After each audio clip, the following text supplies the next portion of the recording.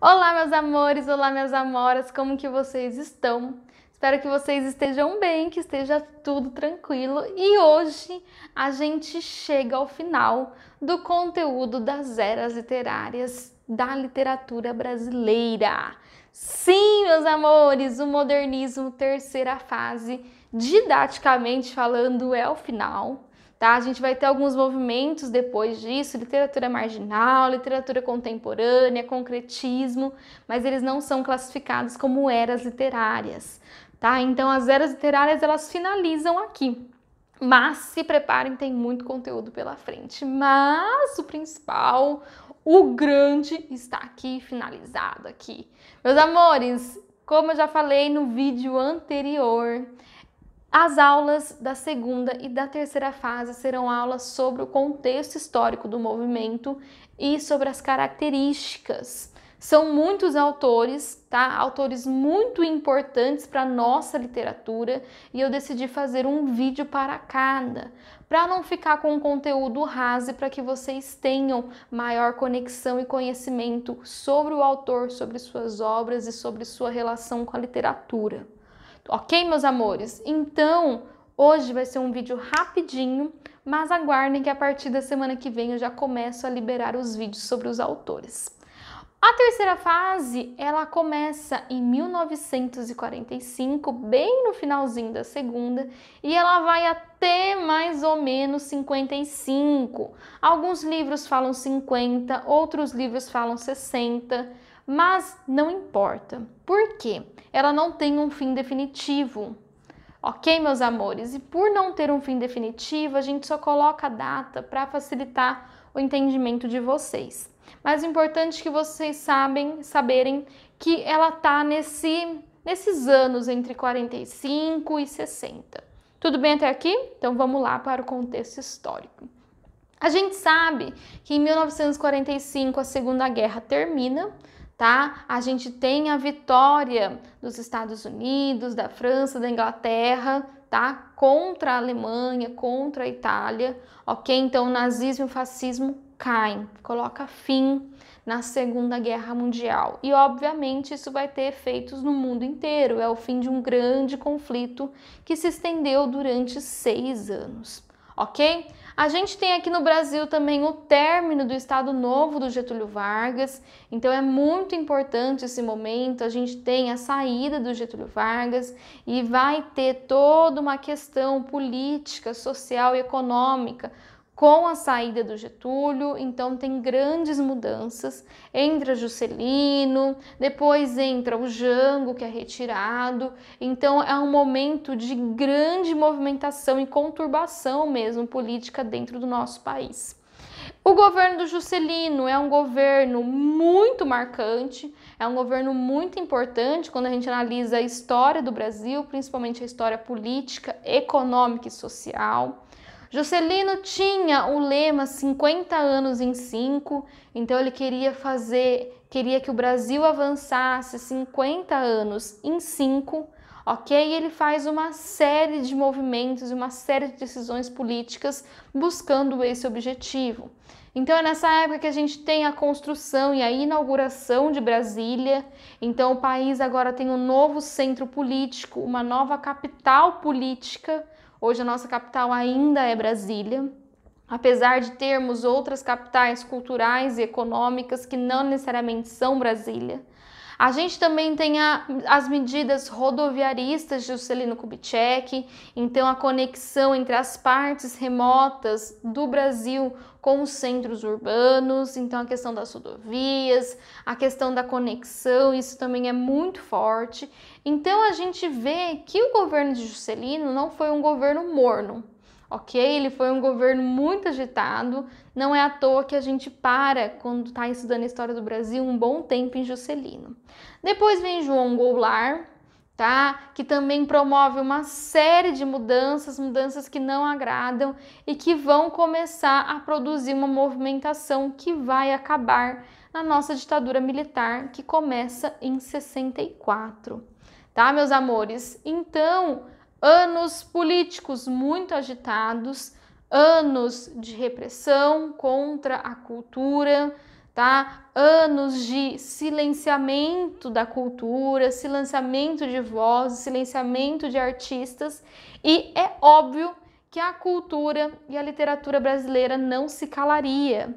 Então a gente vai ver que a terceira fase, mas principalmente a literatura contemporânea que vem depois, é uma literatura que bate muito de frente com a política nacional. Tudo bem? Sim? Então vamos lá, meus amores. Vamos para as características, tá? É bem rapidinho. Vamos lá. Como que é conhecida essa terceira fase, esses artistas da terceira fase? Eles são conhecidos como geração de 45. Então, quando vocês ouvirem sobre Clarice, tá? E os seus conterrâneos e os seus colegas, a gente sempre vai se referir a eles como geração de 45. Tudo bem, meus amores? Vários deles têm uma temática social, lembra que eu falei? Ah lá, as temáticas sociais e políticas voltando.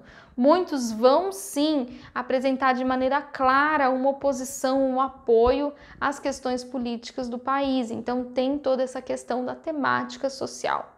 Porém, alguns outros artistas decidem não entrar muito nesse campo e decidem ir para as temáticas existenciais, da existência do homem, a existência do ser humano, os seus medos, as suas misérias, tá? As suas incertezas, tudo que gira em torno da existência humana, ok? Clarice, principalmente, é uma artista que fala muito sobre isso. Já Carolina de Jesus, que apesar de não ser classificada como modernista terceira fase, tá ali no momento, ela já é mais literatura marginal, mas vamos colocar ela aqui um pouquinho, já é uma temática mais social. Gente, então essa temática existencialista vai fazer uma série de reflexões sobre o mundo, sobre o ser e sobre as relações entre os seres e os mundos e entre os seres e os seres.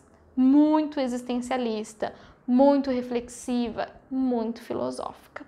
Além disso, gente, a gente percebe que estruturalmente a gente vivencia um momento mais conservador da poesia, tá? Então, enquanto a primeira fase, principalmente, quis experimentar tudo de novo, quis fazer tudo de novo, quis virar do avesso, essa galera é bem mais conservadora.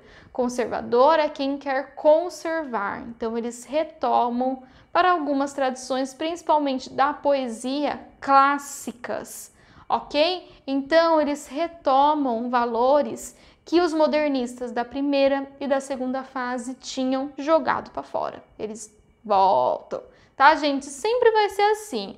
A gente sempre percebe esse movimento de conservadorismo, progressista, conservador, progressista, tá? É um movimento natural e normal dentro da cultura. Além disso, meus amores, para a gente finalizando, a gente vê que a prosa, os livros, são marcados pelo intimismo e pela sondagem interior. Então o existencialismo não fica restrito apenas à poesia, ela também vai para a prosa. Porém, alguns outros artistas decidem ir para outro campo, que é o campo do debate político, do debate social e da representação da realidade, que é uma prosa marcada pelo regionalismo. Então, esses autores, a gente vai ter uma conexão e a gente vai perceber a conexão desses autores com a localidade de onde eles são. Então, a gente vê o regional, a origem muito forte dentro das suas histórias, dentro dos seus personagens, dentro de toda a sua narrativa. Tudo bem, meus amores? Então a gente percebe que essa terceira fase, ela é uma terceira fase que vai muito para dois campos, o campo existencialista e o campo de temática social, tá? De temática política. E essa terceira fase, ela é um campo muito fértil para novas formas de expressão que vão nascer após o modernismo. Tá? Então o concretismo ele rompe com muitas barreiras, a literatura marginal continua rompendo também com muitas barreiras. Então a gente percebe que através do modernismo, primeira, segunda e terceira fase, o Brasil abriu uma série de porteiras para novas experimentações literárias.